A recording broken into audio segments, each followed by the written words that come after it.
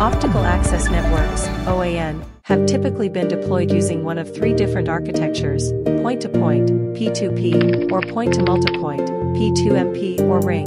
P2MP, based on PON technology, is widely used by telecom operators.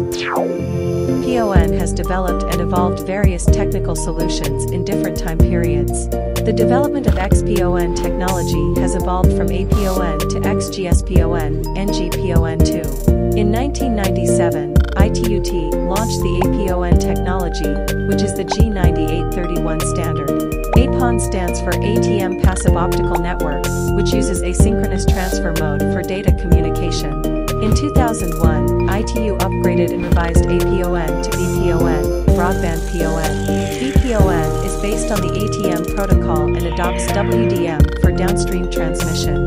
In 2003, ITU promulgated the G984 standard, that is GPON, Gigabit Passive Optical Network. In 2008, PON began to evolve to the 10 gigabits per second. In 2010, the XGPON standard was born, which is the ITUT G987 series. After the XGPON standard was formulated, FSAN started the standard research on NG-PON2.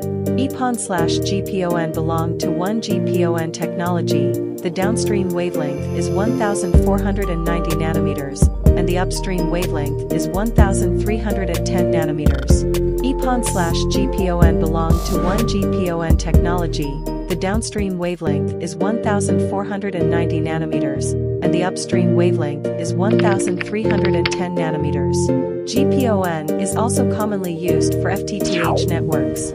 XGS-PON supports speeds of 10 gigabits per second downstream and 2.5 gigabits per second upstream, with wavelength of 1577 nanometers and 1270 nanometers respectively. The mainstream alternative technical solutions of NG-PON2 include high-speed TDM-APON, TWDM-PON, OFDM-PON, and WDM-PON.